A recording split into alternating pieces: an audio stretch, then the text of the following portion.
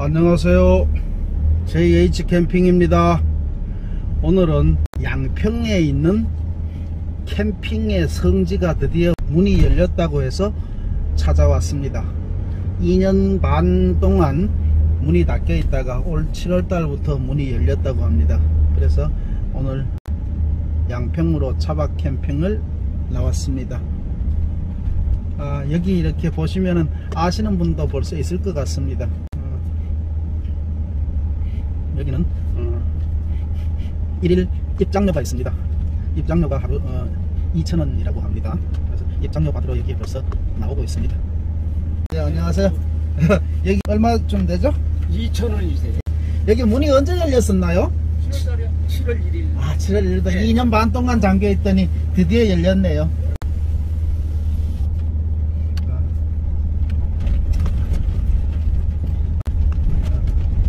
여기는 어른 1인당 2,000원, 어린이는 1,000원 이렇게 요금을 받고 있습니다. 요금 받는 게 좋습니다. 요금 받고 깨끗하게 관리하면 더 좋은 거죠. 아직 여기 오픈한 지가 얼마 안 되어서 잘 모르는 건지 아직 사람들이 그렇게 많지는 않네요. 그런데 저기 보니까 화장실이 아주 깨끗하게 세 동이 지어져 있네요. 여기 화장실 한번 올라가 볼까요? 얼마나 깨끗한지. 여기는 여자 화장실이네요. 여기는 남자 화장실. 화장실도 깨끗한데요. 물이 나오나 한번 봐야 되겠네. 물이 이렇게 물은 나오네요. 여기 음식물 쓰레기 버리는 것도 다 되어 있네요. 잘 관리되고 있는 것 같습니다. 아직 사람들은 그렇게 많지 않습니다. 여기는 텐트 한 동 치는데 2만원씩. 저쪽에 펜스 있는데도 텐트 치면 2만원씩 받는답니다. 요거는 수제 맥주입니다. 안동 햄프 맥주입니다.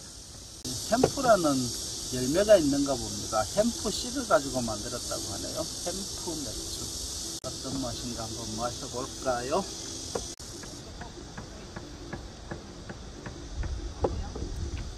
무슨 맛이라고 해야 되나 이걸? 하여튼 맥주 맛입니다.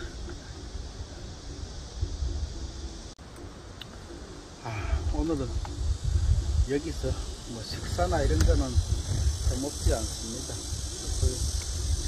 식당에서 저녁 먹고 여기서 그냥 간단한 차나 마시라고.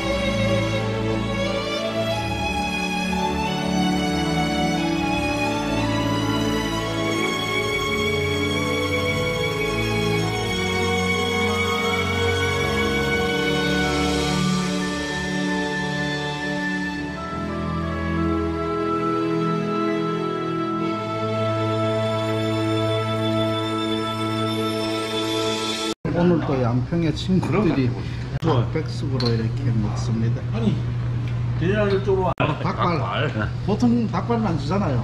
안 주지. 여기는 완전히 닭발도 큰데요? 한 마리를 다 주는 거예요. 머리부터 발끝까지 다. 아, 이거 완전 토종닭인가 보다. 엄청 크다. 뼈 자체가 크다. 큰 닭이야. 독수리 이 정도 되겠어. 2kg는 될 것 같은데. 괜찮아요? 아, 네, 감사합니다. 백숙에 발까지 다 줍니다. 토종닭. 맛있어. 이거 다 백숙입니다. 저기 얘는 어떻게 올리죠? 여기 뭐. 오늘 뭐. 어제 올라 그러면 광산 이제 차박하려고 차 세놓고 왔어. 여기 광산까지 걸어가야 돼. 걸어가야 돼. 닭고추 넣고 나니까 이렇게 죽을 한 그릇 주고. 이게 보통 양이 아니에요. 필요 없어. 여기만 오랫동안 막아놓은 거야. 여기 동안. 다른 데는 다 옆으로 놨어. 자기 인건비 그냥 따먹는 거야. 해고 해고 보통 얼마 줘? 애기배. 그거 먹을래? 저기 진짜. 어제 저녁 때보다 아침에 보니까 차들이 굉장히 많이 들어와 있습니다.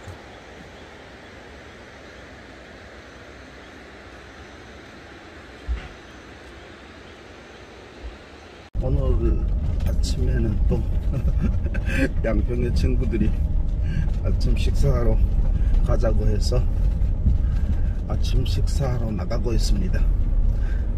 이번 캠핑에는 뭐 캠핑장에서 하는 일이 거의 없습니다. 대부분 사서 먹고 가네요. 오늘 아침에는 친구하고 백반집에 와서 식사를 하려고 들어가고 있습니다. 여기는 아침 백반입니다. 백반.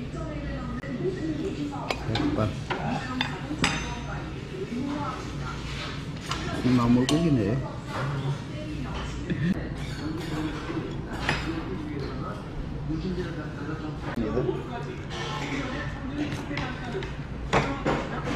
시원하다.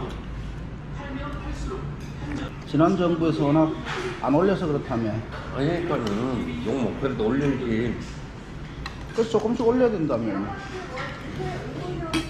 원래 전기세도 4월달부터 올린다고, 뭐 선거 끝나면 올린다고 안 올렸잖아요. 못 산 거야.